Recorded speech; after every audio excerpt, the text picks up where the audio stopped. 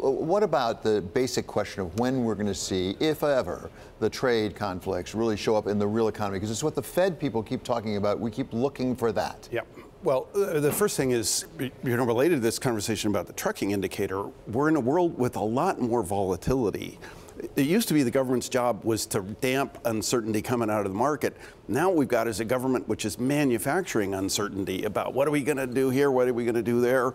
So I think we're already seeing the effects of this uncertainty in things like dampening of investment.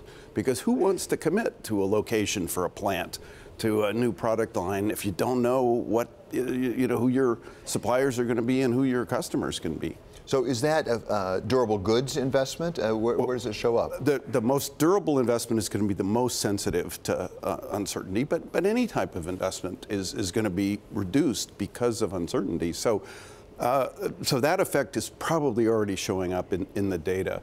If you're looking for something like tariffs that cause like the financial crisis, that's unlikely. I think the more likely damage is this reduction in investment, lower productivity growth, lower growth overall, but we'll have to watch over time to see those effects. What I was struck with the trucking analysis is that you see the shakeup, say, in 1 to 3 month demand, and then you see what they're transporting, and it's consumer goods, and it's retail, which means you're hinging on the consumer. But remember, he was saying it was like going down and accelerating down, and then suddenly takes the biggest jump up. That's just a sign we're in this world that's just a lot more uncertain. Right. And people are like turning on a dime from, oh no, it's terrible, oh no, it's going to be great.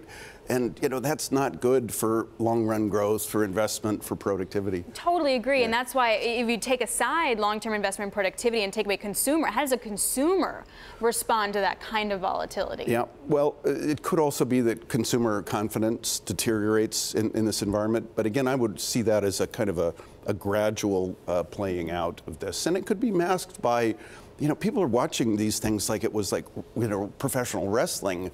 So when it's like, yay, our team won one, they might kind of report they're feeling good. But I think the trend is going to be down. Well, and that brings us back to jobs, because we had some very disappointing numbers on Friday. You talk about volatility. You look about these jobs numbers over the last several months. They've been way up. They've been way down. Yeah. What's causing that? Well, I think, again, the uncertainty is a big part of this. And you can think of hiring a worker as a kind of investment on part of the firm, because you've got training costs, you've got hiring costs. If you had to do a reduction in force, then you got to have some other severance costs. So even a hire is an investment. And if the world is suddenly going up and down every day, you're probably going to hold back on making that kind of investment in people. Well, and not only that, if you hold back with people, then that's a job issue for them. But there was some great research done about how much the tariffs have now cost households. So on what we've seen so far, that's been $831 per household versus like a little over $900 that you got back from the tax cuts. Right. I think that number would be the cost over the course of a year.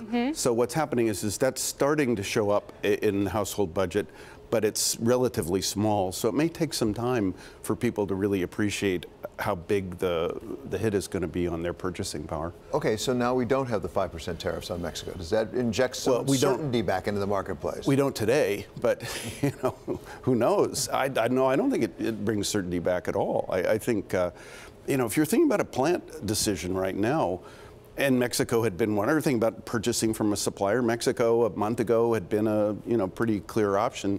That's a lot less clear right now.